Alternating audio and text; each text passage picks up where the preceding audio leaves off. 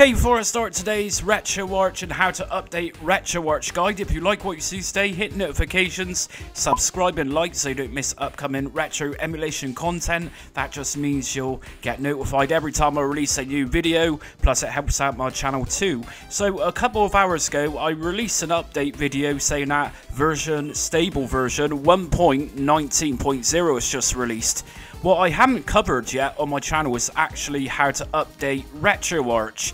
So a lot of systems will literally have a system update button to press, but Retroarch is a little bit different. So what we're going to do first is just head over to the Retroarch website, and if I scroll down, I need to find the version which I'm going to be using. So a lot of you might be aware that I prefer the portable version, which is going to be for you either the download version 64-bit or the download 32-bit. Both of these are portable, which means they'll go into a single folder, very easy.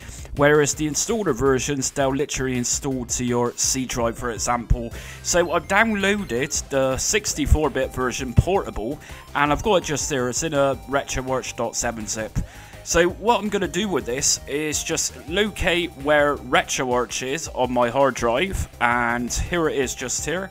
And what I need to do is go into the latest stable release of Retroarch, and here's all the contents. Now what I'm going to do with this is press Ctrl and A to highlight everything, but there's a few folders in there that we want to take away first of all before copying all of those folders and files into where Retroarch is installed on my computer.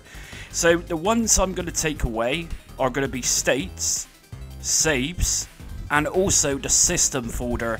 Now, entirely up to you, but I got some saves and I also got some system configurations which I don't want this getting rid of. So just as a precaution, take away those folders, and what we're going to do next is just literally drag and drop everything into where your Retroarch original installation is. Now this can take a little bit of time. Okay, and during this process, what we're going to do, it will likely say the destination has blah blah blah files with the same names.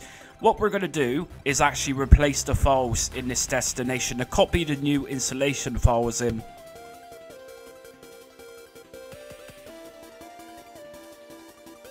Okay, so once everything's been copied across, what we're going to do next is actually open up Retroarch. So retroarch.exe.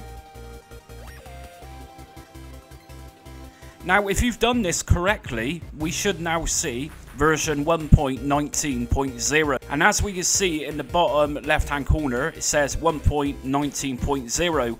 Now obviously Retroarch for me is going to look very different to most people out there because I've customized this. Now if you want your Retroarch looking like this, I totally recommend checking out my playlist where you can actually funk up Retroarch. And that's it for today's Retroarch and how to update Retroarch setup guide. Like I said at the start of the video, if you like what you see today, hit notifications, subscribe and like so you don't miss out on upcoming retro emulation content. Also join me on social media. I'm on Facebook, Instagram, Twitter and TikTok. But until next time, stay retro.